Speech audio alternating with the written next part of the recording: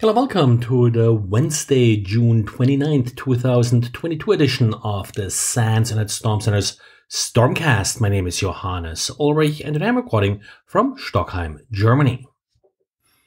For a while now, we are running this first seen URL page that basically looks at all the submissions we are getting from the honeypots you all are running for us, and they're looking sort of for new URLs that are showing up there.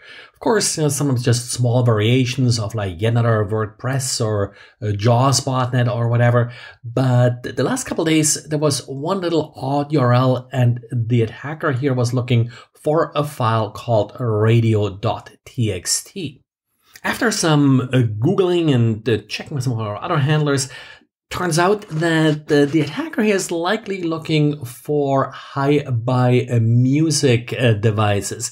These are Android-based music players, sort of a little touch screen, and they're running a special piece of software called HiByMusic in order to play music. And apparently there's a radio.txt file that defines what particular URLs are being used by different online radio stations. So it looks like attackers are looking for this file, not 100% clear why. There don't appear to be at least any sort of critical public vulnerabilities in these devices. There was a directory traversal, which doesn't really sound that terribly bad.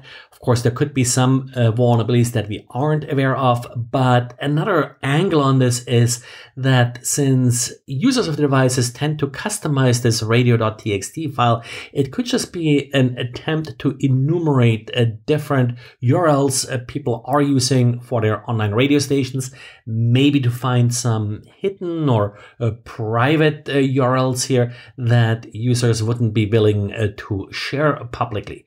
Here's kind of scans. If you have one of those devices, wouldn't mind hearing from you to figure out, what some of the angles are here, because I don't have one of these devices myself.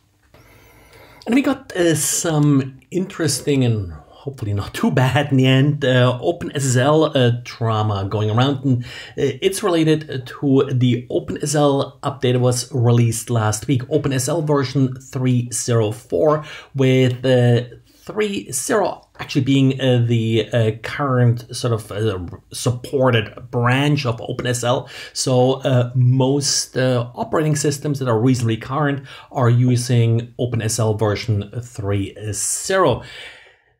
3.04 actually fixed a vulnerability that was sort of introduced earlier and not completely fixed, but 3.04 also introduces an interesting heap-based buffer overflow, but that's only on CPUs that have the AVX512 extension enabled. This extension introduces some 512-bit capabilities. It's not all that terribly easy to figure out which CPUs do have the extensions, which ones don't. The most recent sort of 12th generation actually don't have them. It's sort of the generation before that that has these extensions enabled. The result could be data leakage. It could also lead to arbitrary code execution within the OpenSSL developer community. There is some dispute whether or not this is actually exploitable in that form, but there should be a 3.05 release coming out soon that will fix this vulnerability. Some of the Linux distributions have not yet rolled out this 3.04 release, so you're probably good, but as soon as 3.05 comes out, you probably do want to apply it.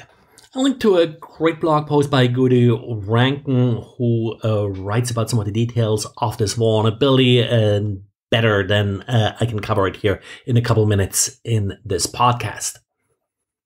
And we got an interesting write-up from Lumen's Black Lotus Lab. They saw an interesting piece of malware that attacked home routers. Now, when we're looking at home router malware, we usually find stuff like Mirai or such, nothing terribly interesting or sophisticated at this point, that just scans for more victims. This particular malware that they're calling ZuoRat actually goes a step further. It appears to be somewhat based on Mirai, at least part of the scanning engine. It attacks vulnerabilities in your usual suspect home router brands, but once it infects a home router, it does actually intercept traffic, it captures packets, it also can be used to scan the network behind the home router, and apparently this particular malware is used sort of in a more targeted fashion, meaning that if these attackers are attempting to breach a certain corporation's network,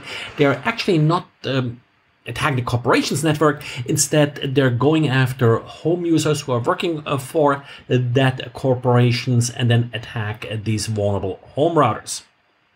Well, and this is it for today. Thanks again for listening, and talk to you again tomorrow. Bye.